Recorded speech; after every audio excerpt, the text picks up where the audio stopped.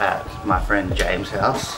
We're going to take you guys through a home workout at his place, because a lot of you guys have been struggling with sort of finding motivation, finding ways to make your workouts intense at home. So we're hoping that this video will be able to help you guys achieve that. Now, James hasn't done any weightlifting before, he doesn't have any muscle, so don't laugh at him when you have a look at his physique.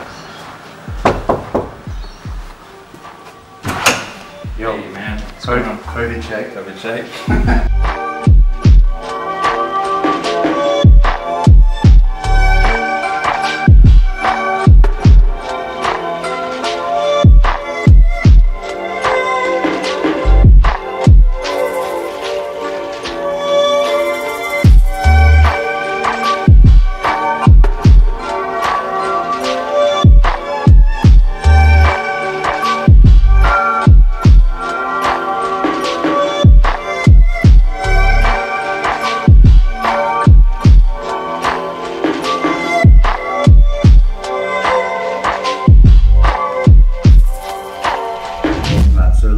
Like I mentioned at the front door, we wanted to do a little collection of videos that focuses on the nutrition and training while dealing with quarantine, lockdowns and isolation.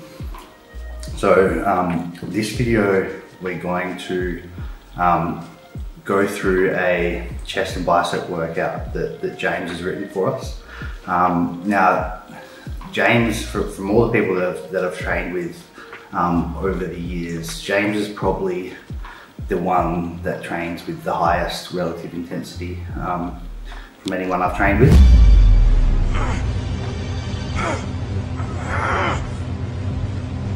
So it's going to be great to see how someone who trains with very high intensity, sort of under normal conditions when they have access to a fully commercial gym, trains when they're heavily restricted to simple equipment like a barbell, some crates, some bands, and a few light dumbbells. Training has definitely taken a bit of a different stance. Obviously, you're not in a commercial gym, you're not training with all the same equipment that you usually have. I would just say plan, guys, like track, plan, set everything out in front of you, even plan times, you know, so have workout times, which we're going to do today. We'll put on a little timer and sort of make sure that you're hitting sort of the same intensity that you would hit in a gym. I think they're really good points. I think if I take a sort of summary of that, it's try to make, even with limited equipment, limited space, try to replicate your previous training conditions as much as you can. So don't let your rest times get lazy. Don't go and check the TV mid-set or sort of between sets. Maybe get in your same gym gear. Don't go and do your workout in your pajamas. Or like use headphones if you have to. Try to make the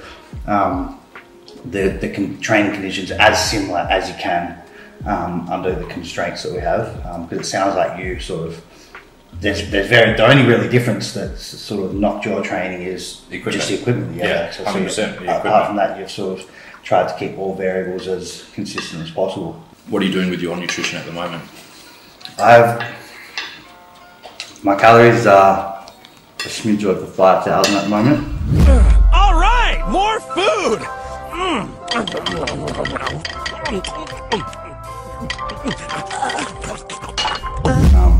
My appetite is very poor, and that's just because I'm closing in on the final stages of this mass phase. I've got 3 weeks left, including this week. So I'm at that point where body fat's pretty high, leptin circulations are quite high in the bloodstream, and that's sort of keeping me feeling quite satiated throughout the whole day. And there has been a lot of eating when I don't necessarily feel like eating.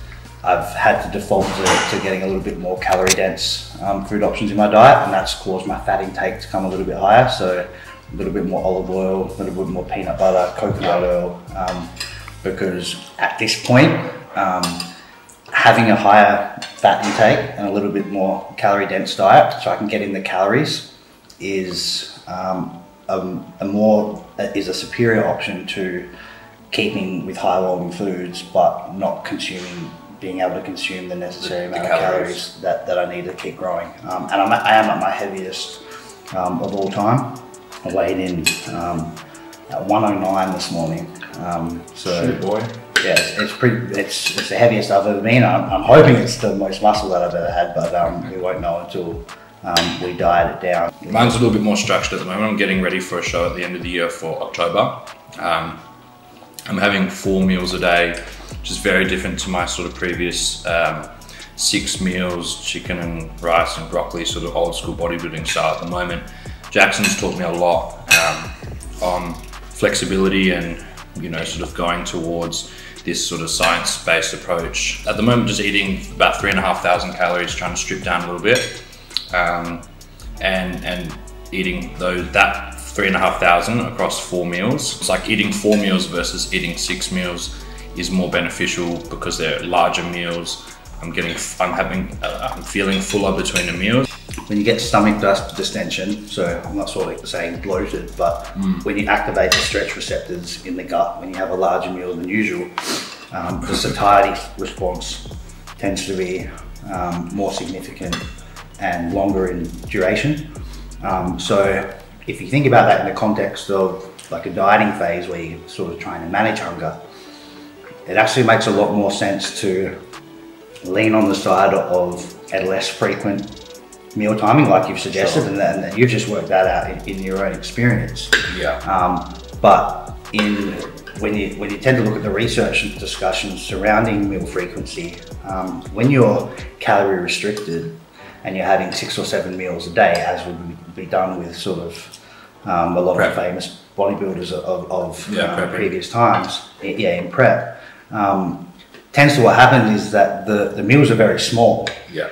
And you just don't really get any acute satiation from that meal. Yeah. And it ends up being a situation where you're constantly clock watching for your next meal. You become extraordinarily food focused because with that frequent, basically, even though the meals are so small, you can never go longer than 2 hours without needing to sort of prepare a meal or sit down and eat. Yeah, I've found myself in that trap before with the 6 meals in previous preps. Versing now, and sort of can switch back to my nutrition now, is like doing those 6 meals, I was finding myself at the same calories probably 12 months ago, a lot hungrier than what I am now. It doesn't even feel like I'm dieting or getting leaner, but I am, across doing like a 4 meal method rather than a 6 meal method, and spreading my calories out. And I'm still eating like 210 grams of protein, 500 gram of carb, and about 80 gram of fat every day. And it's just being in larger meals and having more flexibility. So today we're going to do chest and biceps. So we're going to do a floor press, and then we're going to do a fly. We'll then do biceps and front delts, so a front raise and just a dumbbell curl. So we'll probably do some push-ups on the floor to failure. Might add some weights to that, and then finish off with some more biceps on a wall curl. James is one of the best bodybuilders in the country, and he's doing push-ups. So if you are doing your home workouts and think you're too good to do push-ups, or you're too good to do some banded curls or some banded exercises or some low load exercises, I would be having a serious reality check with yourself. If the best guys in the country, if it's good enough for them, it's absolutely good enough for you.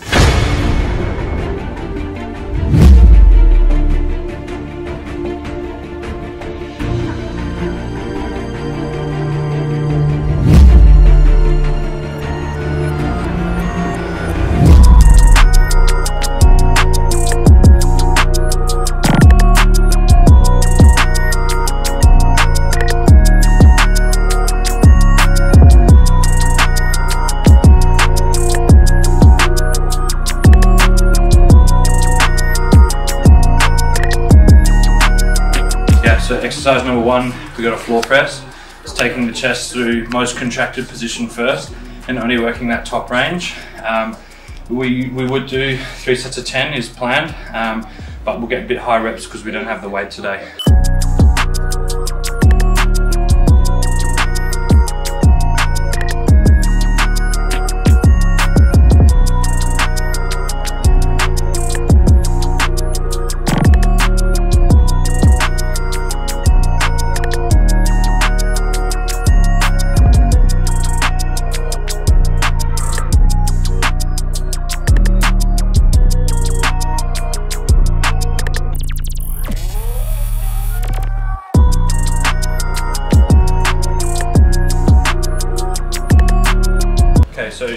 number 2, we've got our flying dumbbell fly.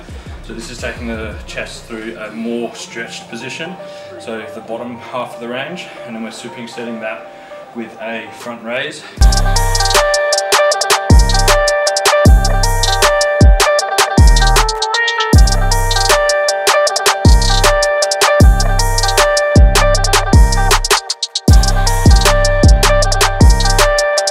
Got a dumbbell bicep curl. You can use barbell if you want.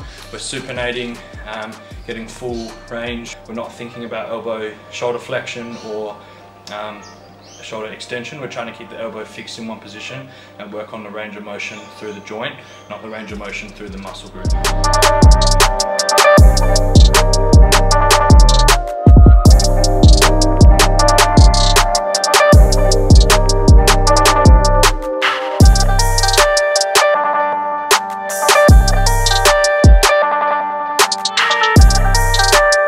So the exercise, we're just doing push-ups, standard full range push-ups. We add a little bit of weight just to make it a little bit harder, finish off the chest, as that's our last chest exercise. 3 sets of just failure, so you can do body weight, add some weights, even go to knees to make it easier, but just get really fatigued the chest at the end. Yeah, and I don't know if you caught our last set's Gordo, but for guys who lift weights fairly regularly, those made us piss. So yeah, if you don't think you can get a solid workout with a bit of weight on your back and push-ups, then you're kidding yourself.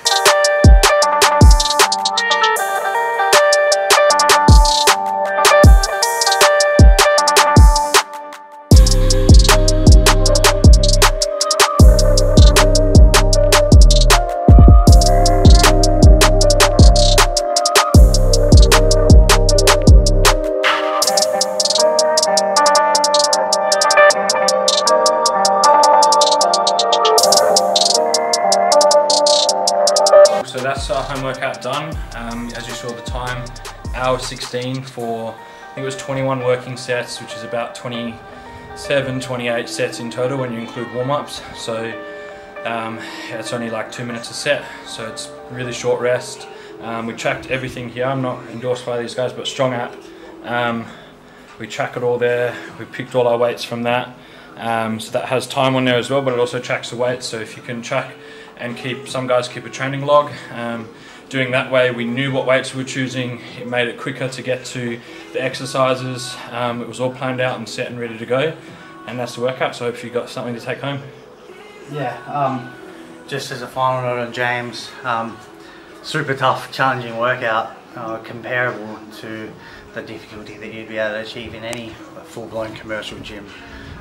So I hope that can be of some value to the peeps struggling with the gym workouts at home, whether they're restricted by the equipment or they've just lost a bit of their motivation and flow. So if you like these style of workouts, if you got value from it, let us know, and we might be able to bring some more content similar in the future. Well, it's been nice knowing you, Vegeta. Oh, shut up!